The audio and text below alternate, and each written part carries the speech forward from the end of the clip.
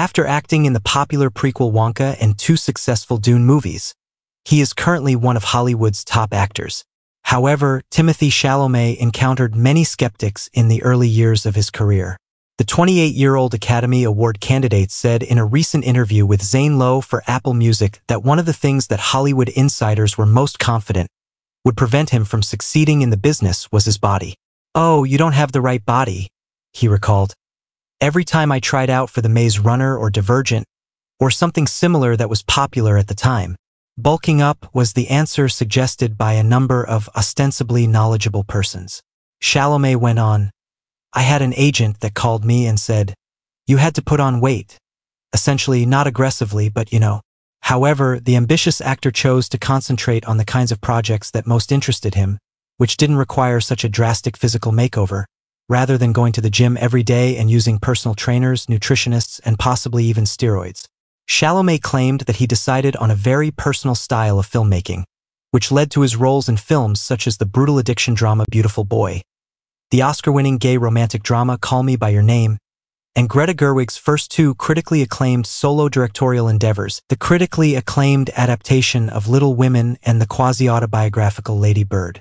Chalamet stated, "Those were really, I don't know how to put it, personable movies that started in this theater space, but they had a smaller budget.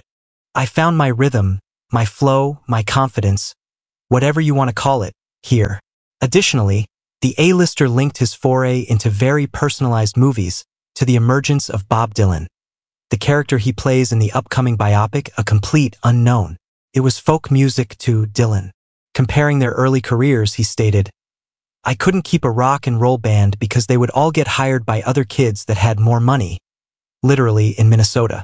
Naturally, Timothee's early success in art house and low-budget movies hasn't stopped him from acting in big-budget productions. He secured the highly sought-after role of Paul Atreides in Denis Villeneuve's 2-part adaptation of Frank Herbert's iconic science fiction book Dune, trading in minor but significant supporting parts for meteor lead roles.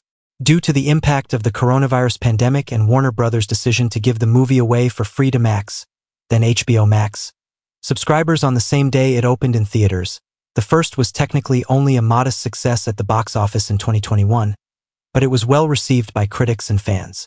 Timothee played Willy Wonka in the musical prequel picture Wonka, which was another box office hit and earned good reviews. This year's Dune Part 2 was a considerably greater success. He still finds time for modest, in-between projects, such as his Dylan biopic and Marty Supreme, which he co-directed with Josh Safdie for Uncut Gems. On Christmas Day, A Complete Unknown is anticipated to be released in U.S. theaters.